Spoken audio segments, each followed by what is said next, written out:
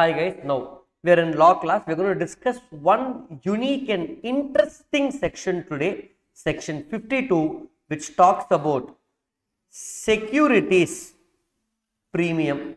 I will ask you all one question. Learn law logically. For exam, there is one provision that you have to learn, but I will teach you conceptually how you have to understand every section, like how we deal with every section. I'm going to start off by asking you one question. Securities premium means what? In school days, we used to issue shares. That share capital chapter, our favorite chapter, 10 rupees share issued at a premium of 2 rupees. So what entry you used to pass? Bank account debit 12, 2 equity share capital 10, 2 securities premium 2. Correct? This is how we used to pass the entry. My question is, can securities premium be used for buying a house? Can I use, you would have studied this earlier itself, okay? Can it be used for buying a house? Can it be used for buying a car by director? Can the director use securities premium to go on a Goa trip? Can I use it, guys? Answer. Everybody are saying no. The answer is no. Answer is yes. Your answer is no. It's wrong. Securities premium money can be used for buying a car, for buying a watch, for anything. Sir, what, sir? You're teaching wrong things. Wait. First, let me teach you what is there in law. Okay. It is a huge misconception. Look at this. Exam, they will not ask you, can SP be used for this? But you need to learn logic, because when you get into articleship later, logic matters. SP can be used for what? As per section 52, it basically tells two things. Securities premium can be used for buyback of shares or issuing bonus shares. First, let me finish the discussion relevant for exam. Relevant for exam. Then I will reveal the suspense of how it can be used for other purposes. Okay. Buyback and bonus. How, sir? What is the entry for bonus issue? In effect, my entry is reserves and surplus account debit to equity share capital. Yes. Yes or no, guys? So instead of debiting reserves and surplus, I can debit what, guys? Securities premium account. Are you following? So I can use SP for which SP? This SP that you earned 2 rupees can be used for bonus issue. Similarly, buyback. If 10 rupees share is going to be bought back for 15 rupees at a premium, what entry will I pass? Equity share capital account debit 10. I am paying to bank. I am passing net effect direct entries to bank 15. Premium on redemption 5. Correct? Premium on redemption 5. So equity share capital account debit 10. Premium on redemption account debit 5. To bank how much? 15. This 5 I will later transfer it to securities premium by passing securities premium account debit to premium on buyback. Are you following, guys? So like this, SP can be used for issuing bonus shares and for buyback. Few other purposes how where securities premium can be used is it can be used to write off the following. It can be used for writing off preliminary expenses. First of all, preliminary expense. Why am I capitalizing, guys? Where does preliminary expense come in balance sheet?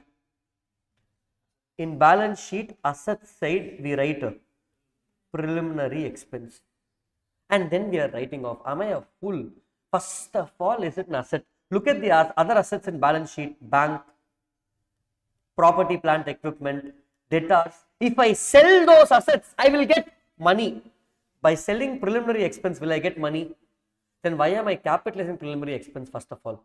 That is a different set of discussion, different section. For now, that's why logic is I have to write off.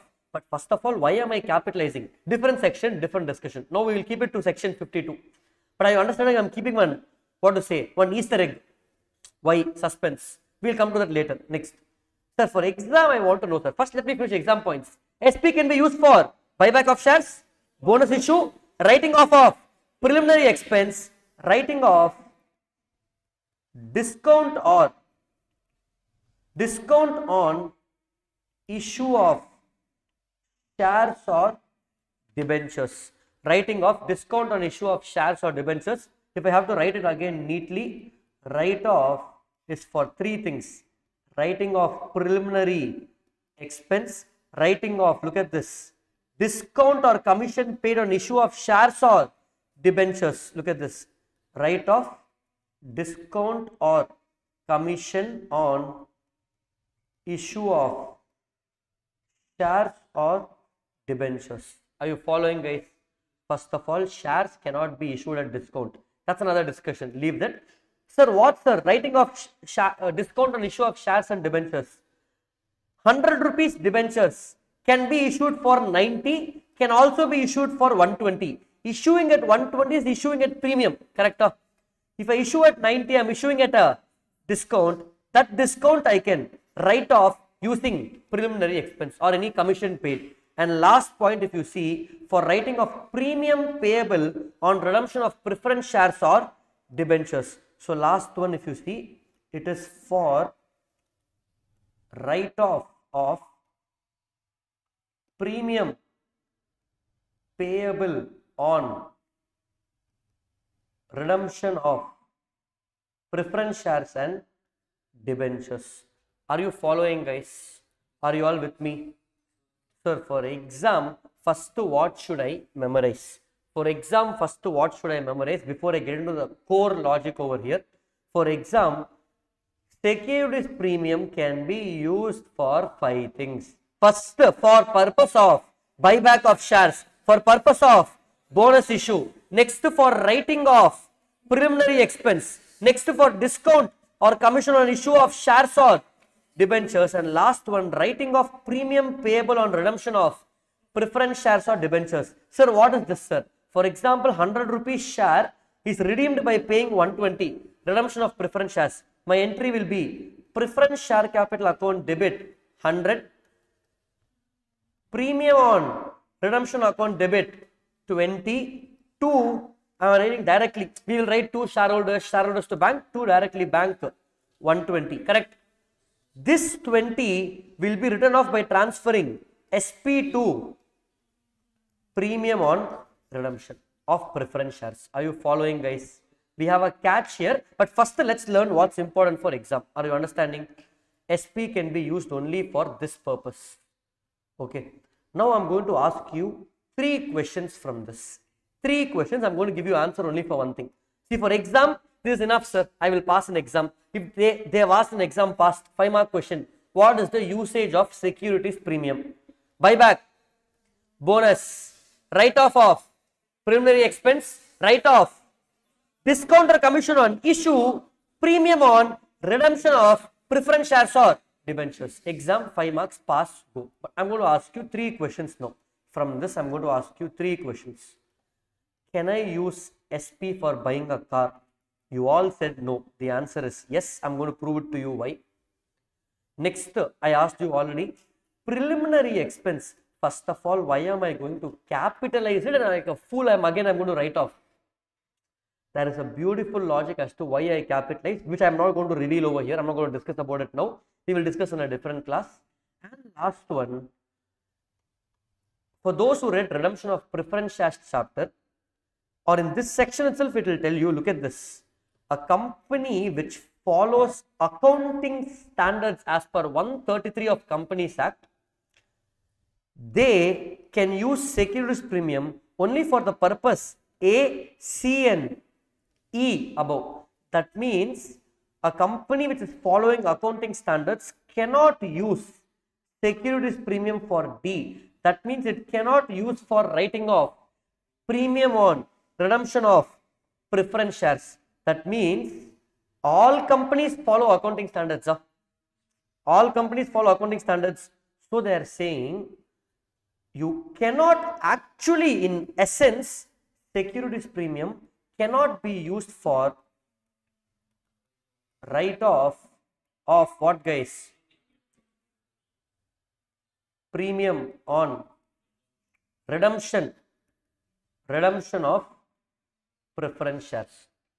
In accounts, we would have studied this. In buyback chapter, we would have seen why can't premium be used for write-off. Section is allowing on top, again section is not allowing down. Are you following, guys? It says point D is not allowed. So for exam, what should I memorize? A company which follows accounting standards number 133 cannot use premium for redemption of preference shares write-off. Are you following, guys? So I opened 3 Easter eggs, 3 questions for you. SP usage, preliminary expense, and this. All 3 are beautiful concepts. Go search on Google, see if you are able to find out. Now, I am not going to discuss everything. It will be too much for you. Today we will discuss about this beautiful logic. SP, how we can use for buying a car. Okay. If everybody are waiting for that only, then good. You are waiting for the concept. No sir, I don't need concept. This is enough for exam. You can close the video and go home. Now, come here. What is the entry when company issues 100 rupees share, let's say at a premium of 50. Face value 100, premium 50. Bank account debit 150 to equity share capital 100 to securities premium 50. If I plot this in my balance sheet, can I write bank 150, equity share capital 100, SP 50 of? This is how it looks. Okay. Now come back and read the account again properly. Look at this.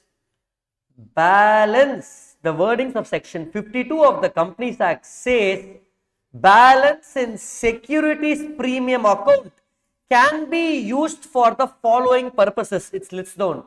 The word balance is important.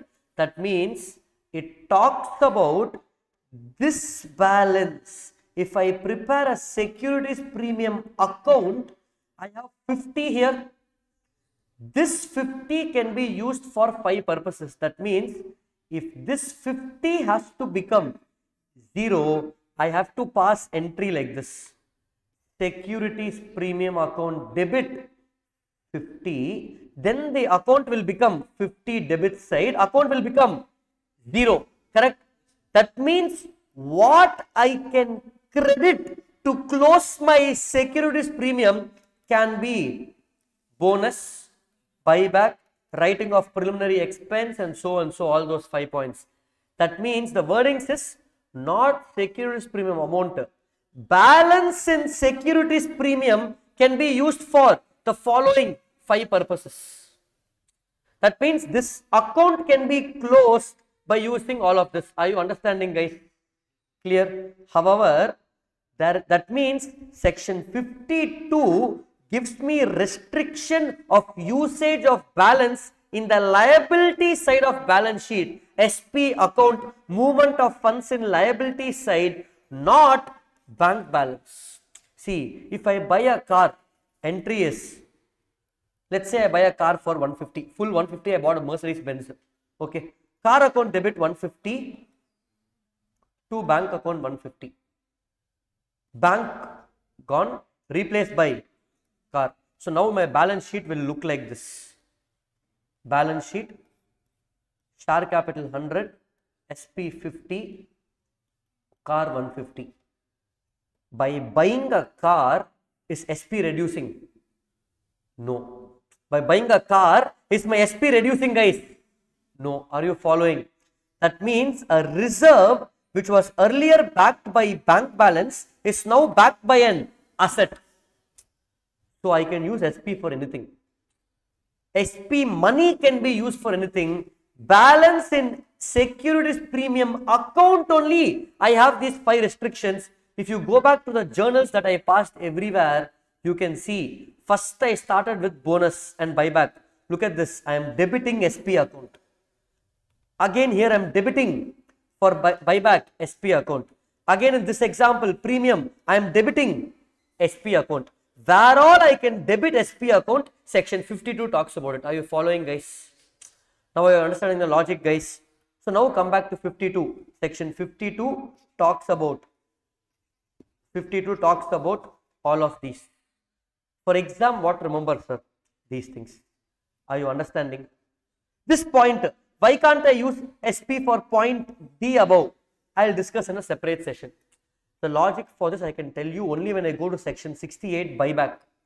When I connect with buyback, it will be a beautiful interlinking of sections. Are you following, guys? Clear? Last one more point we have in section 52, where shares are issued for consideration other than cash, you can transfer to SP. That means 100 rupees share in the company, 100 rupees share, I am issuing at a premium of 70. So my entry will be 2 equity share capital 100 to SP 70. Instead of receiving cash, I am receiving consideration other than cash. So let's say I received machinery, I can write machinery account debit to this. Are you following, guys? That is the last point. Look at, now read this, where shares are issued for consideration other than cash, buying machinery, even the surplus value beyond the nominal value of shares, in our example 70, shall be transferred to the securities premium account. Are you following, guys? So even though the section is done for exam sake, concepts which we will learn later is preliminary expense and SP write-off is not allowed for one thing. I can also talk about discount on issue of shares. You are saying we can write off, no sir. Yes, but discount of shares itself is not allowed in section 54 of the Companies Act. 53 and 54 read along, it's not allowed. 53 it's prohibited. 54 we talk about sweat equity shares. Are you following that? We will see when we get there. Sir, in exam what is important for me, sir? I am here to pass. Concept I understood. What remember for exam in section 52? These points. Are you following, guys? Understanding? Clear? Done with section 52, guys? All of you understanding? Let's quickly revise section numbers randomly to see if you're able to recollect the section numbers, guys. Our idea is before the class gets over, all the section numbers you will learn. What are the section numbers? Randomly. Section 3. Real number of members. Good. 3A. Unlimited liability. Next. 12. Registered office clause. 13. Alteration of MOA. 14. Alteration of AOA. 15. Note alteration in every copy. Next. 19.